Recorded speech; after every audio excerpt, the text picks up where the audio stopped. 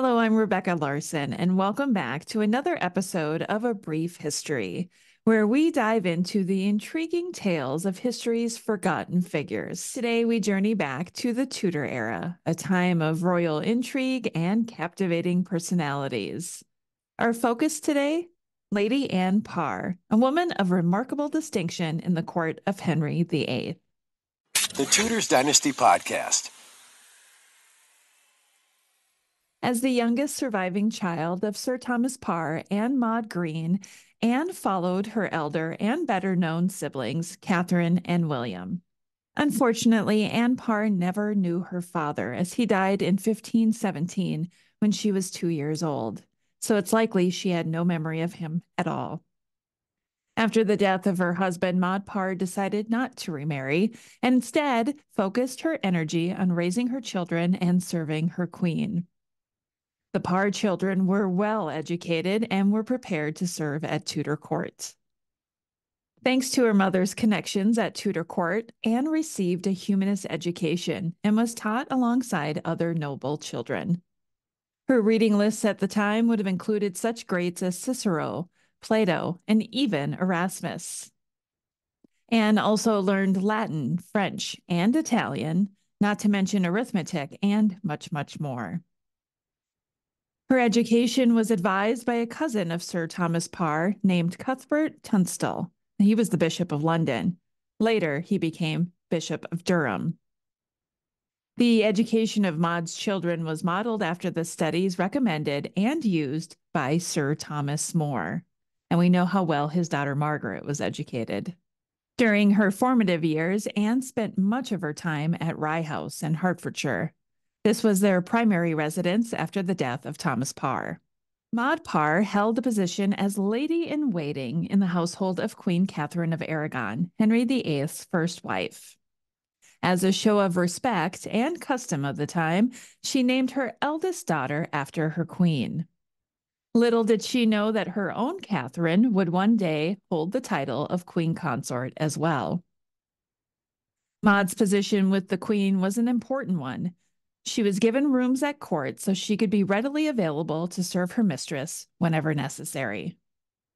It was Maud who integrated Anne into the royal household around 1531, at the age of 15 or 16. Anne was a maid of honor to Queen Kateryn. Sadly, Maud died that same year, leaving Anne essentially an orphan. But with her position at court, Anne could secure a future for herself. A maid of honor was generally a young girl in her teens just starting out at court. In order to hold the position, one had to be part of a noble family. Physical beauty was also a requirement, so we must assume that Anne was considered attractive. A maid of honor also had to impress courtiers. Knowing a foreign language and being a good dancer were only a couple of the necessities of holding the position. Within a couple of years, Anne would be moved to the household of Anne Boleyn after the downfall of Kateryn of Aragon. Now, what's the difference between a maid of honor and a lady-in-waiting? Well, a lady-in-waiting was a married lady who served the queen.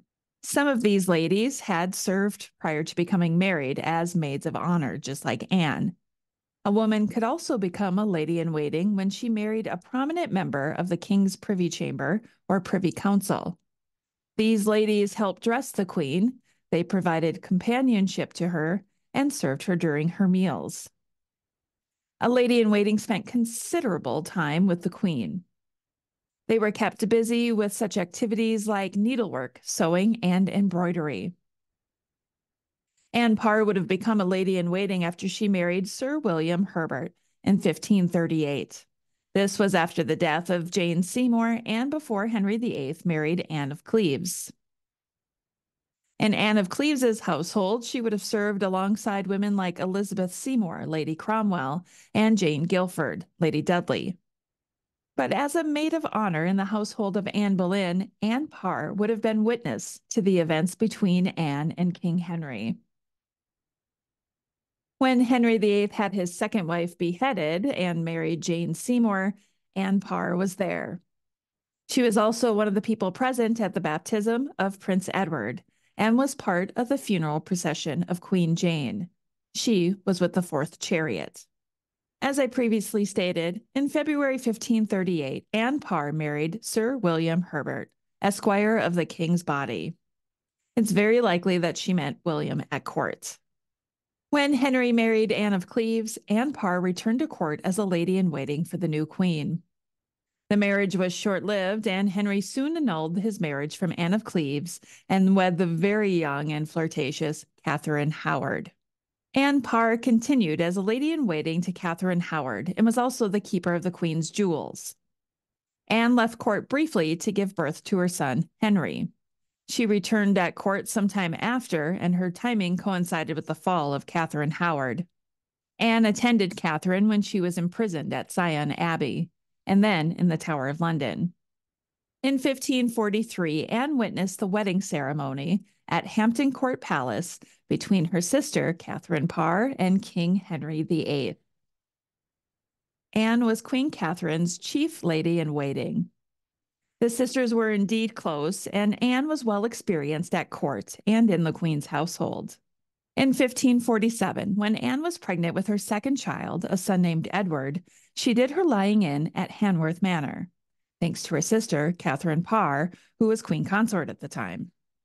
Anne appears to have also had a decent relationship with Anne Seymour. In total, Anne and William had 3 children together: Henry, who succeeded his father as 2nd Earl of Pembroke, Sir Edward Herbert, and a daughter named Lady Anne Herbert, who married Francis, Lord Talbot, son of George Talbot, Earl of Shrewsbury, whose second wife was Bess of Hardwicke, and who also was selected keeper of Mary, Queen of Scots during her imprisonment in England. There's always so many connections here. In 1551, about a year after their daughter's birth, William Herbert became Baron Herbert of Cardiff, and the following day he was created Earl of Pembroke. Anne was now Countess of Pembroke.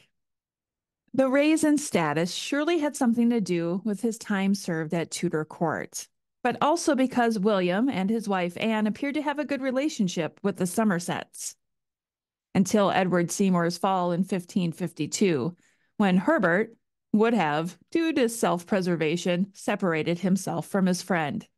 Anne died nearly a month after Somerset's execution and was buried 8 days later on the 28th of February, 1552, in Old St. Paul's Cathedral in London. Her memorial says that she was a most faithful wife, a woman of greatest piety and discretion. Anne Parr experienced a lot during her time at court, especially when it came to the wives of Henry VIII. She saw the poor treatment of Catherine of Aragon, the rise and fall of Anne Boleyn, the rise of another fellow lady, Jane Seymour, and her untimely death after providing the king with a son, the quick reign of Anne of Cleves, the experience of the downfall of Catherine Howard, and the reign of her sister, Catherine Parr. It's easy to say Anne Parr probably had a lot of advice for her sister, Queen Catherine Parr, after all she witnessed. Thank you so much for joining me for another episode of A Brief History. I hope you learned a little bit about Anne Parr that maybe you didn't know before. And if you want, dig a little deeper yourself and see what you can find. Thank you so much for listening. Until next time. The Tudors Dynasty Podcast.